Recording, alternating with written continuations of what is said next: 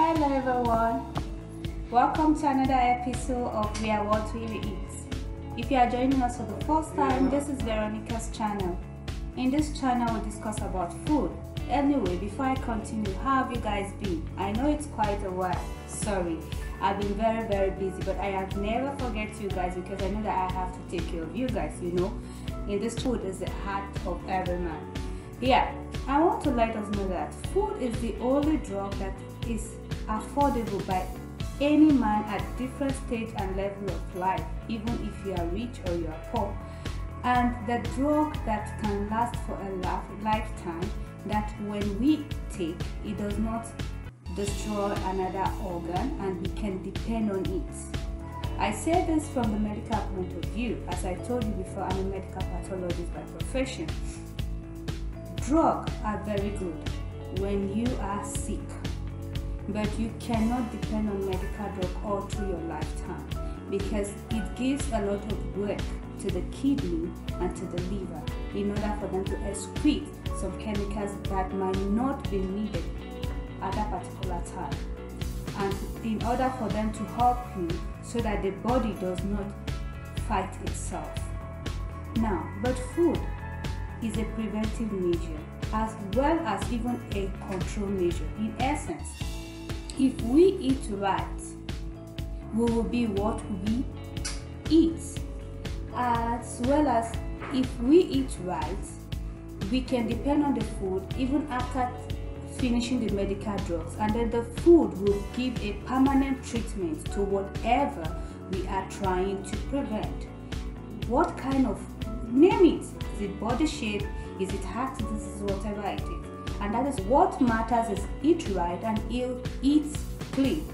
If you are not so wealthy, you can get food, make sure it is clean and eat it. In fact, if you don't have vinegar to clean your food, or if it is fruit, put a pinch of salt in warm water and put whatever vegetable or fruit. Leave it for like 5 minutes. It's clean and good and ready to eat.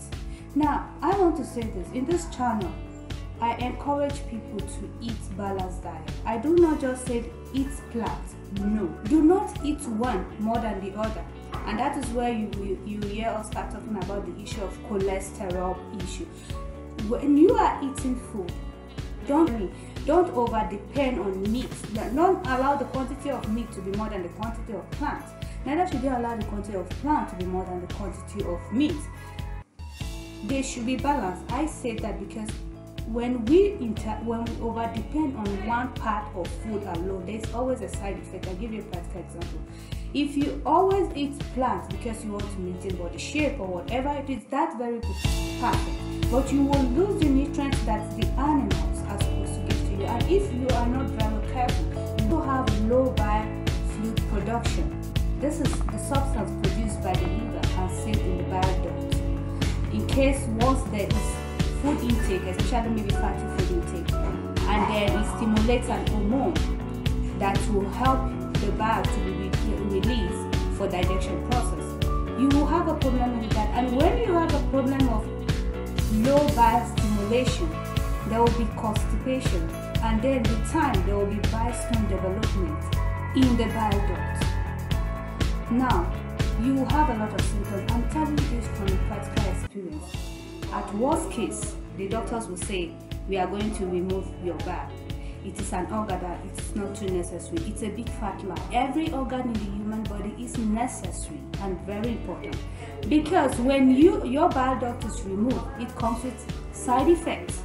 Effect of the eyes, because the bile duct helps to stimulate production of vitamin E, vitamin D, and vitamin A.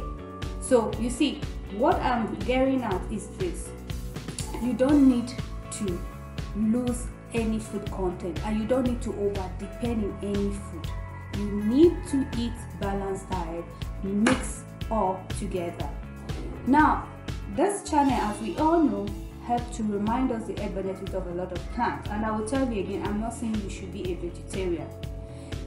Before I forget, you can also have little bile when you also over depend on fatty food, especially when you eat the fat, that the digestion process takes a long time, that medical issues are caused by a lot of factors, and so you need all the food put together. I eat plant as well as I eat animal. I never had that time to have time for my diet because I have a lot to do, and then I neglect that, and then my body starts telling me you can't be a medical personnel and neglect food. Most treatment I have undergo as a medical practitioner are not through drugs, are through food.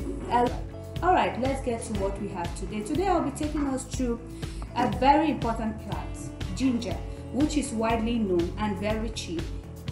This plant, ginger, has a medical history. It was commonly found by the ancient Greek, Chinese, and the Indians.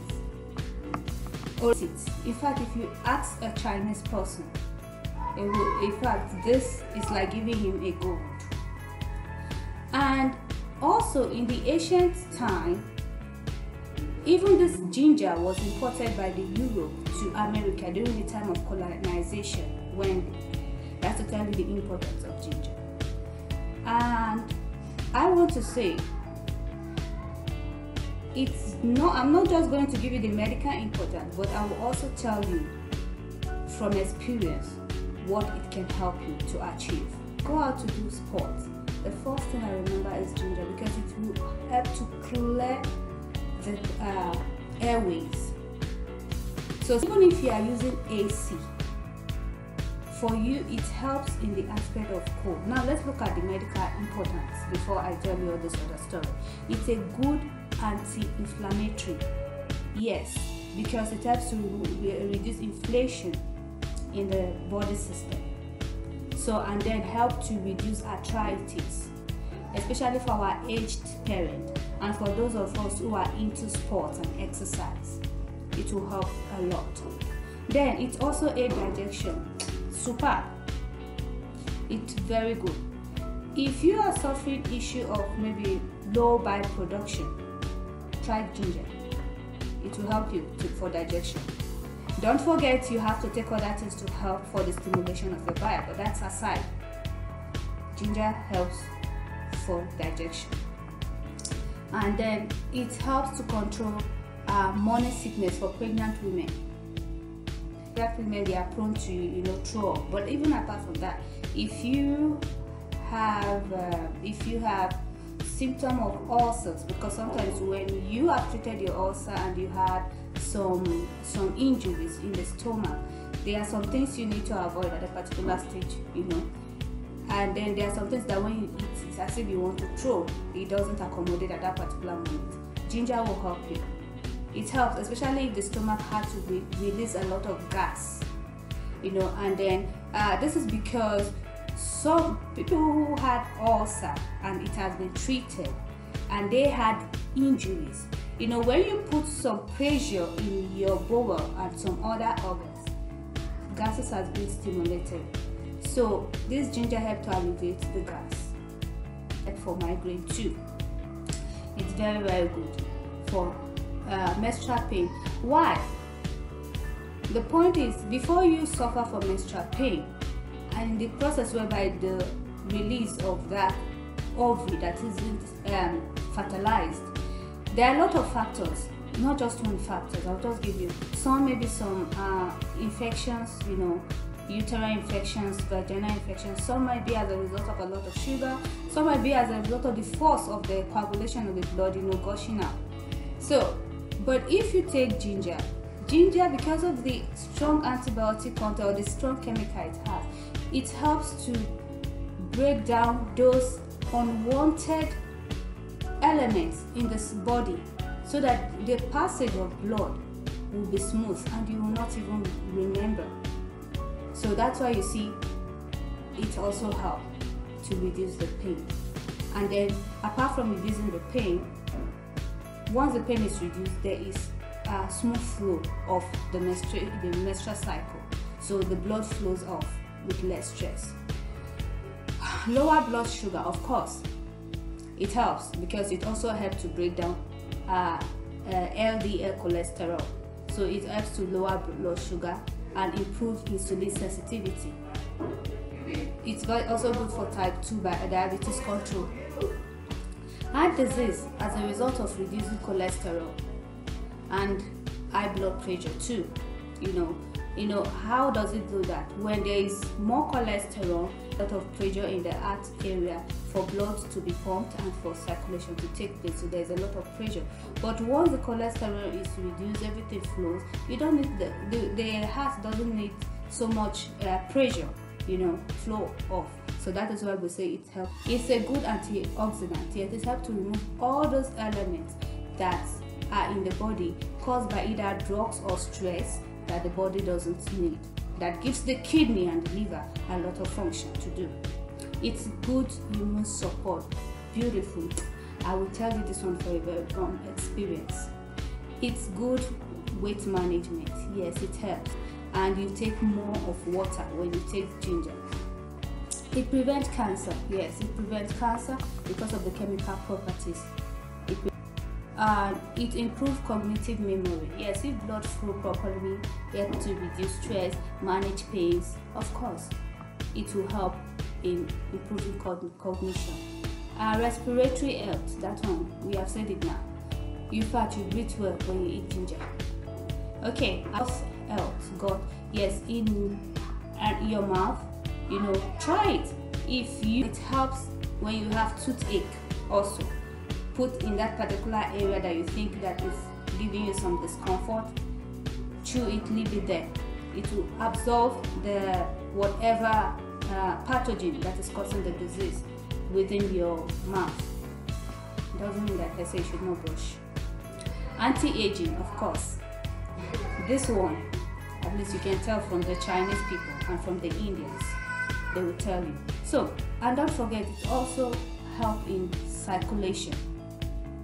Don't forget, eat a balanced diet. Eating a balanced diet doesn't mean you need to be rich. For women who put to bed newly, from where I come from, there are some spices we used to prepare something like a liquid hot soup. We call it pepper soup from my diet, or often salad in my diet. If you can't eat that hot pepper, and because some of those spices too are hot, but people from my side, you can eat it in their bowl. It's in our gym, but I'm just making a joke. You can use ginger. It will help to clean the uterus. Well, thank you so much. Before I forget, please don't forget to like, to share, to subscribe, because it's you guys that are keeping us in this channel. Hope to see you guys, and bye for now.